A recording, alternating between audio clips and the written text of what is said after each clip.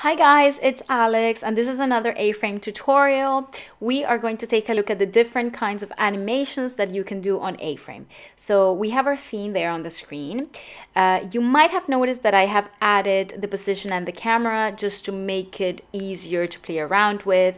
You can find this example on the website under A Camera to copy and paste on our scene. So coming back to the website, we're going to go under the animations tab and we are going to copy the example. You have different kinds of attributes that you are going to add to your entity. In this case, we're going to add them under box because the box is our entity, and we're going to start modifying them. We have, in this case, a rotation animation, and we can modify the duration. It was at 10,000, and if you put it at 10,000, you can see that it's rather fast. Then we are going to try to modify it under 5,000. The animation seems more natural, and even under 3,000 might be better. Yeah, that's good for now. We are going to go to the tool and modify the y-axis. So instead of 360, we're going to do a 180 in the rotation, and you can see it changing on the screen. And you can also modify the repeat. So this time it will repeat only a determined amount of times, like 3, and then it will stop, like that. Or you can leave it as indefinite, and it means that it's going to repeat basically forever. You can also modify the fill. So instead of forwards, you can do it backwards. And yeah, and then let's just modify the y-axis again to 360 and leave the duration at 3000. There you go, our first animation.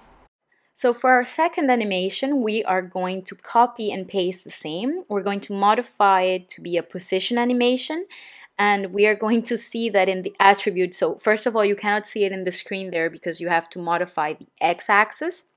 It's a position, no longer a rotation. So we're going to leave the y-axis at 0 and give the x-axis a -5 value. And you can see the box moving towards the left there. The duration, we're going to leave it at 3000, like our previous animation.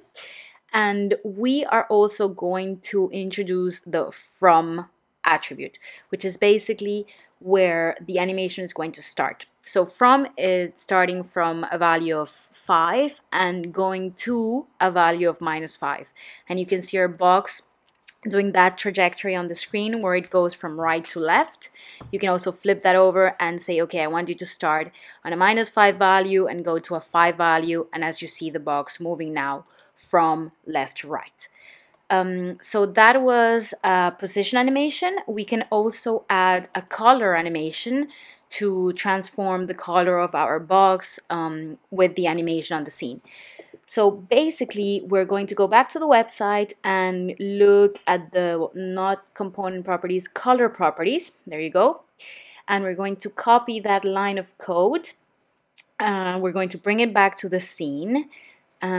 And we are going to add it under box, still under box. We have 3 animations under the same entity. So as you can see, the color is being transformed. It's changing from a white color to a red color. We are going to add a repeat. So the repeat, you can leave it as indefinite, or you can determine the amount of times, as I said before. In this case, we're going to leave it to turn on forever, so indefinite. And we're going to modify the from color to blue. So it's going to go from blue to red. And you can see that shade of like purple color in the middle. And we're going to modify the duration as the same of our previous animations, so 3000. And there you go, guys. 3 animations under the same box. And thank you for watching. Bye.